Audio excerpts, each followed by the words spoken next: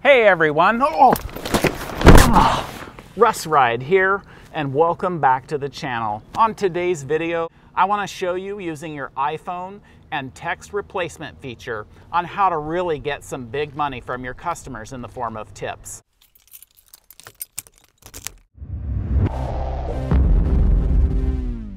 So let me get myself up and I'll be right with you to share a little bit of background. So on Steph On The Pedal's channel, one of her reviewers left a comment about using text replacement. It has made it so easy.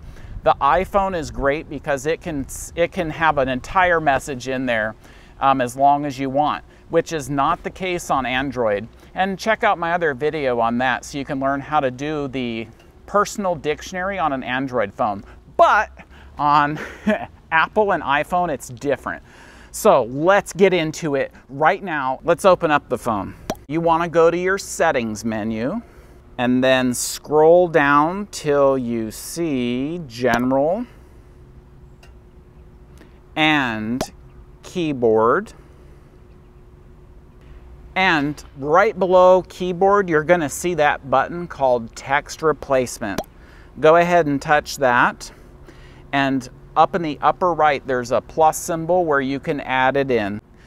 I brought up the message that I use, and so since it's Uber Eats, I do you, and it comes up with this phrase. It says, "Hello, this is Russ with Uber Eats. I will be there soon. Later, please don't forget to rate my service. Thank you. It's a pleasure serving you, Russ." So feel free, use this message, and you can personalize it for yourself and then send it when you're a few minutes out from your delivery. And your customers are really going to appreciate it. They're going to reward you with tips and high ratings in the app. So I really hope that you found value in this video, and sorry that I'm so clumsy that I stumbled into this. All right, well, share in the comments below what you think, especially as time goes by.